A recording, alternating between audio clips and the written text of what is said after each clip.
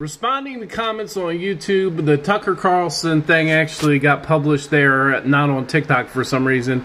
Ending the freedom of the press, okay. Fox News is not the press, they are entertainment. They clearly stated that in court. You could shut them down completely and it wouldn't affect the press. Republicans endanger almost all of our rights because they always abuse them. They're like that bad kid in school who gets your recess taken away. And when it comes to freedom of speech, they took it to mean freedom to lie for money, oftentimes coming from foreign governments like Russia. Mark Zuckerberg, we know he took a lot of money from Russia to radicalize people against Black Lives Matter back in the Obama era. So because they took it as freedom to lie, that endangers our freedom of speech. Next up, Tucker Carlson may be an asshole, but not a terrorist, obviously. If we split those unnecessary coronavirus deaths and divided them equally from all the fake newsers who push their anti-vax, anti-mask propaganda,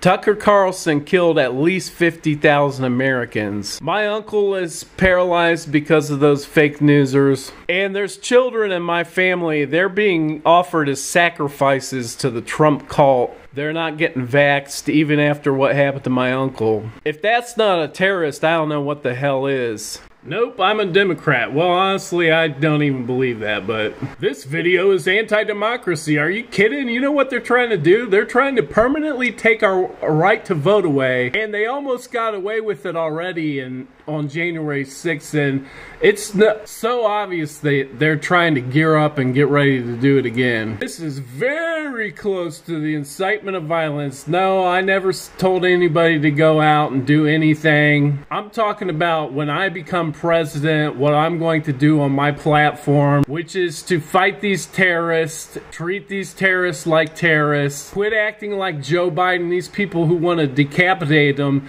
He just wants to hold hands and sing Kumbaya. And he basically has his own version of Donald Trump's "there's good people on both sides" when he says don't question these terrorist intent. Being Republican doesn't make you a racist person. I don't know, that might have been true before Donald Trump, but when you elect a racist person who's clearly racist, it really does make you a racist person. I mean, think about how dumb that is. That's like saying that you were part of the Nazis, but not one of the bad Nazis, the good ones. And look at all these white supremacists and anti-Semitics that they're sending to office. So yeah, when the Civil War breaks out, it really is their fault. The radical right's been angling for that for quite some time. I was able to predict it in 2015.